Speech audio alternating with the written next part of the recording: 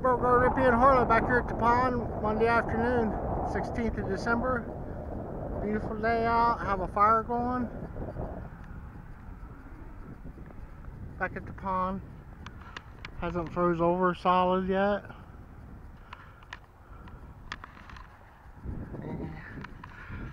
I think I'm done piling wood here. I'm starting another pile. There's like a little bear den over here. Check it out. That's where the squirrels are at. Or is there a bear in there? That's what my one girlfriend up in Wisconsin, she's got a bear back in her back 40 and she raises hay, so I have to get a hold of her sometime. And I think it's too late now, but take some hay back to the bear. It'll be already in hibernation now, but I've seen videos where the bear breaks the leaves up to where he hibernates. And then this wood will go onto the wagon and over to another pile eventually, hopefully. The idea is to get it off that corn stubble immediately. So we're out of the woods on the fire. We're out of the 1,000-acre woods. I'll just shut up for a minute. Pretty beautiful.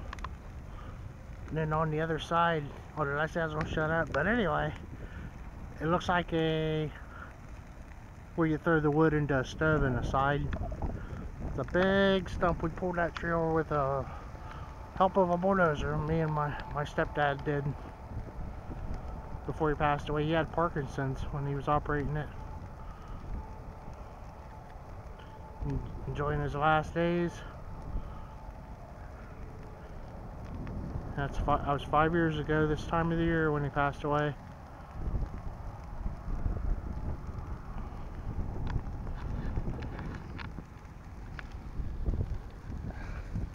I don't like to start fires.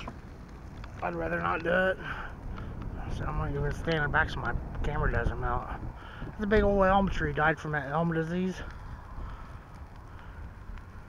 But yeah, it's kind of like a side load. And I was kind of hanging on to it. I like the chicken of the woods and the mushrooms that would grow around it, around the elm tree, how the saying goes. So I left it and it grew up, and I did have some cover from it. I don't want to drop anything that's standing because I got more down than I can keep up with, especially at this point, and getting some nice firewood out of it. And it's good for the land. And then the price of the trees went up significantly. I have to wait on another deal on them. And overwinter another 100 or so. Maybe start from seed. I was thinking of that with my onions too. I think the deer ate, I'll call this eating it, where they rub the thing. They ate about a dozen this year. And about a dozen a year. A lot of them get hit on the highway. The deer. There's Hummer. They're from Nebraska, aren't they? Yeah. A Hummer trailer, anyway. Then there's dry bulk trailers. That's a product blower that's on the bottom of the dry bulkers. And he's hauling a load of lime to the chicken farm. And I think instead of strawing in a chicken for disease, they use lime. And then the chicken does a number 2 in the lime. And then you get this high-powered chicken manure with lime in it to spread on your fields and grow good crops with, especially corn. And it's worth a lot of money, $1 million industry in the chicken manure. But yeah, that lime, those trucks are from Indiana. I think that lime's from Indiana too. And that's where you get your chicken that you eat and the eggs. They're highly susceptible to the disease of chicken. They have to be perfectly clean and everything, biologically, and it's quite a bit to it.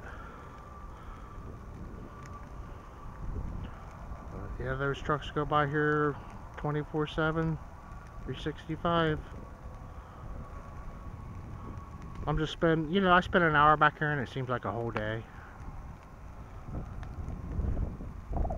And I know there was no naysayers or lurkers that thought I wasn't going to get this started, was there? And I'm having fun watching narcissism on there. I'd actually do a unwatchable video. I just don't want to be negative. any more than you have to. I'd rather not do those, but somebody needs to do them, I think. And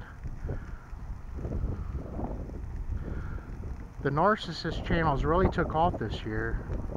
I could even start a narcissism channel myself. They're so right on as far as pegging the nail on the head with the sayings of the people and everything, and the circumstances. One catchphrase got me. It was, "There's no planet B." And then the daughter from the mother that was saying there's no planet B had on her Instagram, "There's no planet B, so don't treat this one like shit." That's exactly what she said. I'm not being vulgar. She was. I'm just repeating it. "There's no planet B, so don't treat this one like shit," she added. And she's a cute chick, but she got her mom's negative outlook because you don't have no body B either. You have one body, and she's got more metal hanging out of her face than there is holding the bumper up on my car. You know, there's no planet B, but her body, she mistreats her body, and then says don't treat our planet like shit. And they would be the first one with their pitchforks and shovels protesting building a chicken farm.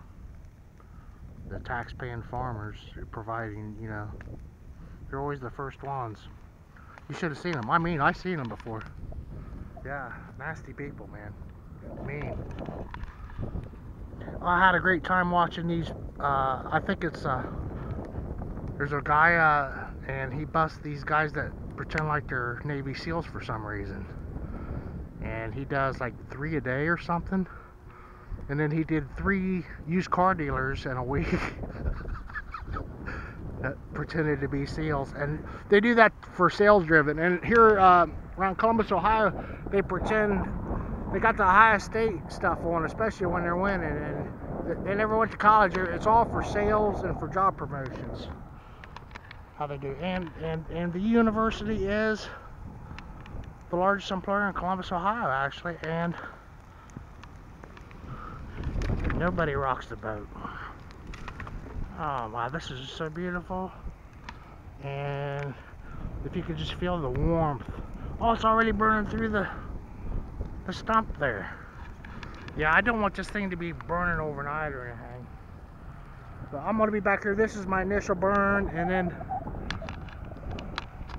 I got a stump here, and it's pretty solid, but I think in a few years here I'll be able to just drive over this with that big brush hog, possibly. And I can't very well put the trees any closer to this because I'm having a fire. Yeah, enough gossip. I think it's funny too, as far as this Quartzsite, Arizona part does, and BLM, that's for retired people. These people are in their 30s out there. Why aren't they talking about that? I mean, because I was out there in my 20s and 30s across Interstate 10. It's right on the interstate. They're not in the middle of nowhere, nothing. Parker and everything, that's a major thoroughfare, man, the 95 highway. But that's all for retirees. The Canadians are, it's a popular spot because they have a hard winter. It's only 10 degrees warmer over there than it is here in Columbus, most of the time. That's for old retired people, not nomads or anything. People in their 30s. That's laughable. I was out there in my 30s and I was being laughed at everywhere I went. What are you doing out here? This is for old people. What are you doing out here? I heard that non-stop, and then here 15, 20 years later, no one even says it, brings it up. It's like the trade shows, they show them, they're all walking around holding hands, you know, at the trade show. Big tent and everything. Talking about summertime jobs. I'll pick on Curious Carly, for instance. She's in her 20s.